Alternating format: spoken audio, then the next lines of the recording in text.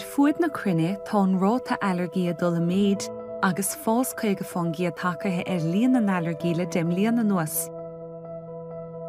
Tá os ciún fithe ceathar fangi a do réanra na héireann inis a follint le allergy agus an ráta sa a miadú blian bblian.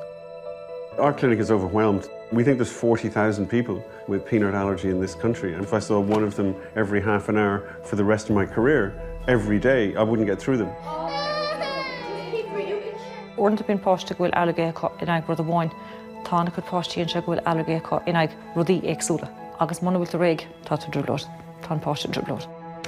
And I'm going to place and press. Agus na seirbhísí poblí fé bhrúal mhór cén tún chuirtáige seo na mílte éireannach atá imreachtaint le allergy mar facha.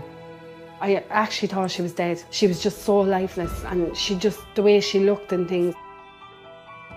On bhuilimid imwail epidemic. Ladies and gentlemen, on board today's flight, we have a passenger who is allergic to nuts. Reactions are so unpredictable. One day it could be mild, the next it could be severe, and you really never know when it's going to be your last one.